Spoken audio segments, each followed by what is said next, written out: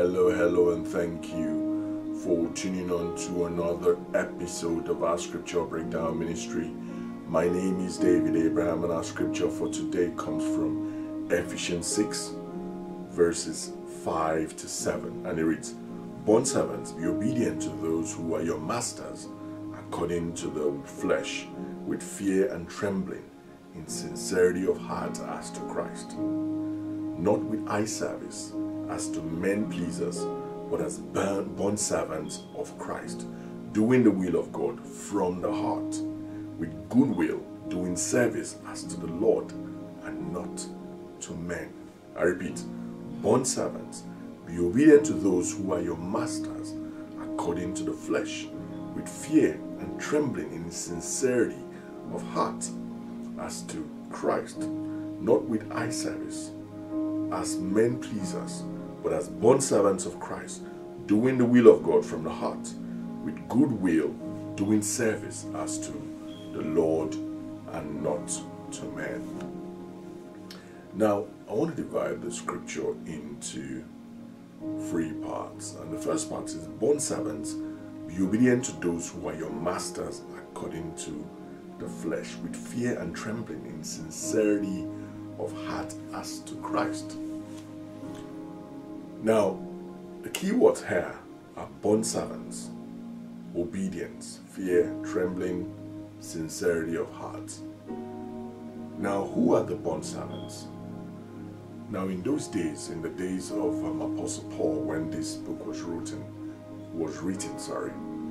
bondservants are people who are slaves that are bound to work without any form of wages. A bondservant goes to work, to labor in a vineyard, to labor in a farm, to labor in a household, every day in, day out, and is not paid any form of wages.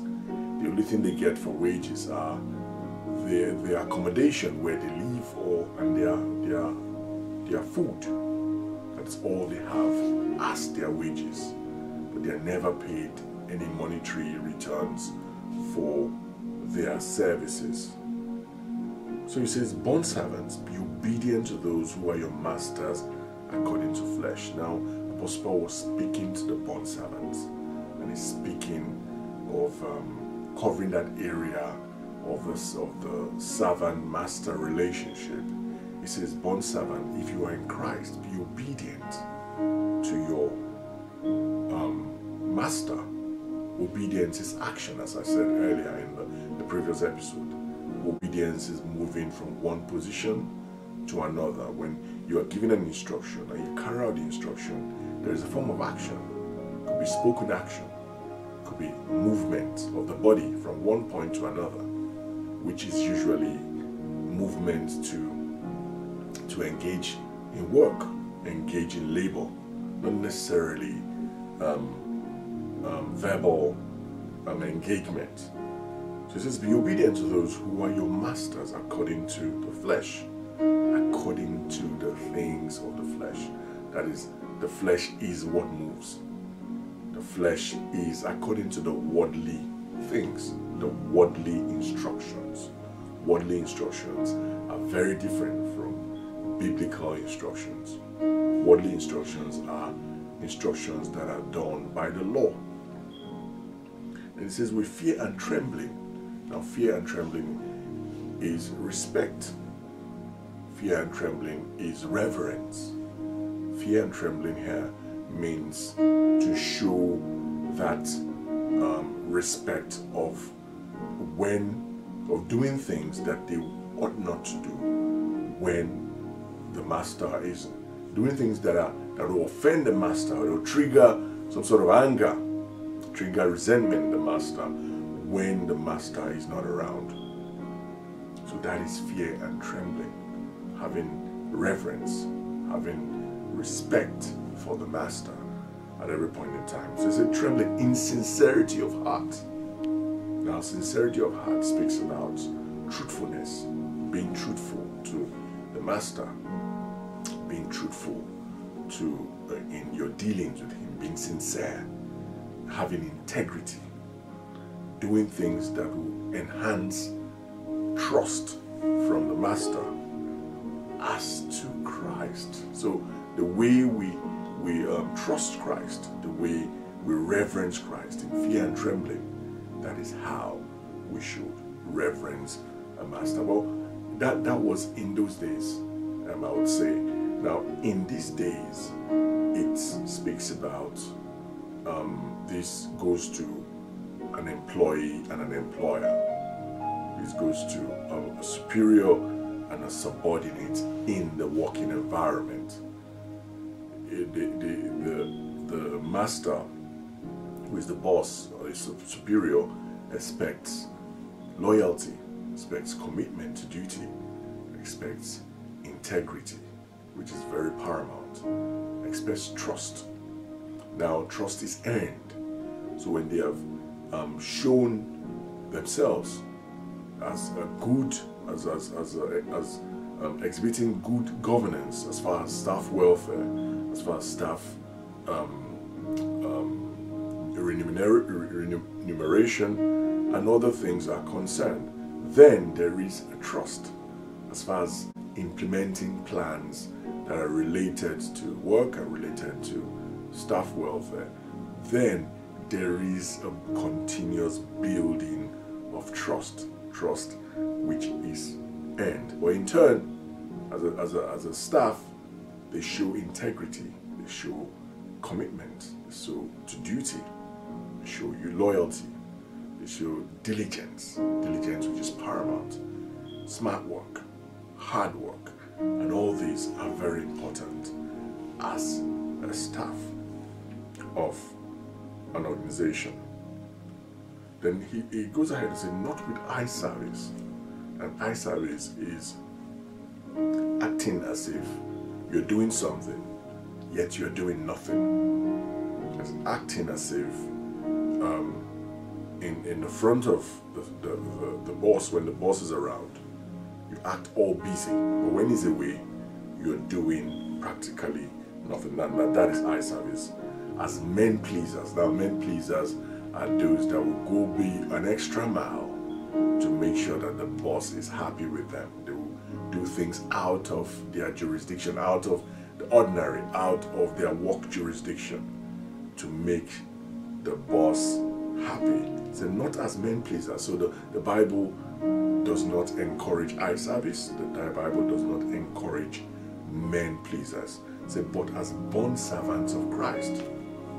So in all, there should still be taking the doctrines of Christ, the precepts, the statutes of Christ into the place of work. Let your yes be yes. Let your no be no. Show sincerity of heart, which is integrity, loyalty, and doing the will of God from your heart. So at every point in time, the will of God has to be carried out, irrespective if you are in an office environment that is governed by laws which are laws of the flesh, that are governed by rules or regulations which are laws of the flesh. So at this point in time, the application of wisdom, the application of insight is paramount. The application of most of all common sense is paramount to be able to operate in this kind of environment. Then the last bit says, with goodwill doing service. With goodwill doing service. Now, goodwill here speaks about sometimes going the extra mile in the course of your work. Going the extra mile in the course of your work, in the course of showing diligence to duty. With goodwill, with a good intention, with a good heart, with a good mind. That now these are people that are often acknowledged, and these are people that exhibit extra mile in their sense of duty, are people that are promoted most of the time, that people observe, your superior observes, and are promoted accordingly. Then it says, with goodwill doing service as to the Lord and not to men. So whatever goodwill and whatever extra mile you're going to show a sense of goodwill is for the Lord and not to men.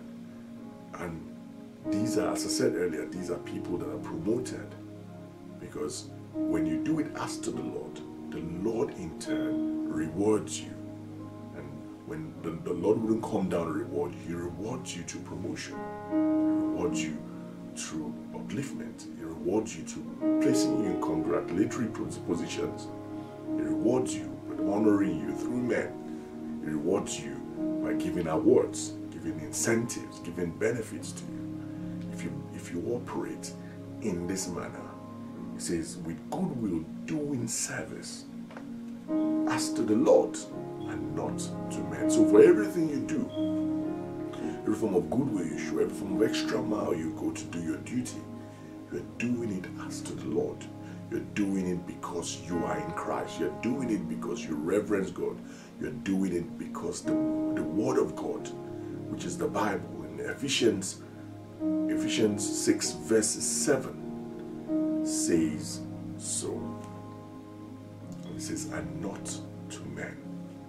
And when you do it to the Lord, then you can be rest assured that there will be promotion. You can be rest assured that the rewards will come in abundance. You can be rest assured that there will be peace and tranquility in your heart. You can be rest assured that the troubles that sometimes the workplace brings, as far as a relationship with staff, will be minimal in most cases.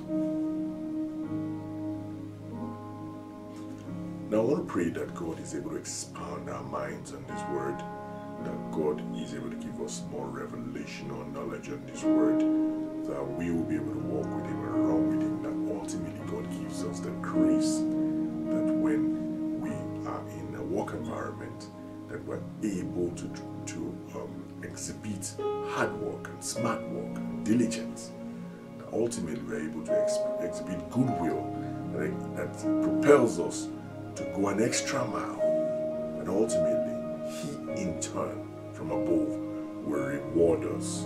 All is I ask through Jesus Christ our Lord. I thank you so much for listening. God bless. God bless in Jesus' name. Amen.